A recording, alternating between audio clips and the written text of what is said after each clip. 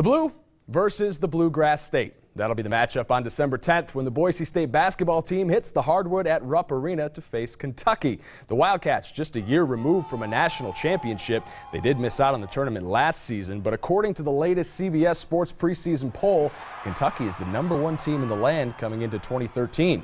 BSU, interestingly enough, is ranked 25th in that poll and is the only Mountain West team mentioned.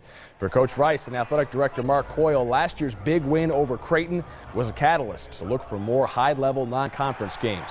But the Broncos' success has made scheduling those contests difficult.